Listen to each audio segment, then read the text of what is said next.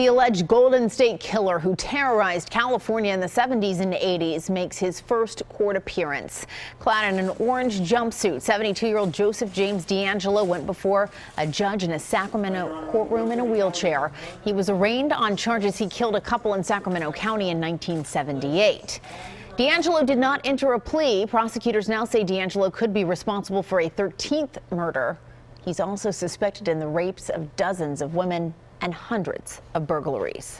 Detectives used DNA to finally track down DeAngelo, but not before the technology led them to the wrong man. Nicole Brewer is here now with what the case means for your genetic privacy. Nicole. Well, hi, Yuki and Jess. You know, we learned today that back in March of 2017, investigators misidentified an elderly Oregon man as a possible suspect. He wasn't their guy, but on Tuesday, police arrested a man they say is responsible for at least a dozen killings and 50 rapes.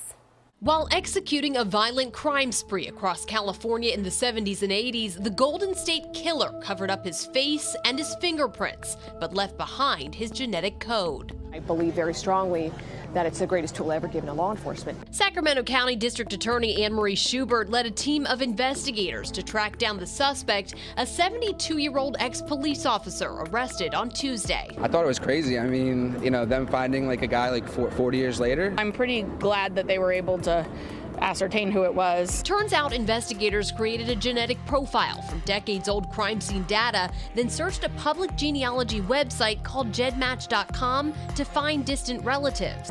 Interested? Yes, but I think it brings up a whole bunch of legal questions. Like the privacy of people who use ancestry kits without realizing they're signing up to potentially become involuntary informants. I think in some cases it's okay to sacrifice elements of privacy in order to protect people. If they know it's a public site, then they know the risk and they should be okay with it. Free and open to the public, GEDmatch allows people to upload their DNA profiles from companies like Ancestry.com and 23andMe to expand their search for relatives. And while the commercial companies require a court order to obtain DNA, some say they'll think twice before completing one of their kits. It does raise the question, if it can be used for this, what else can it be used for? I kind of worry about what the implications are.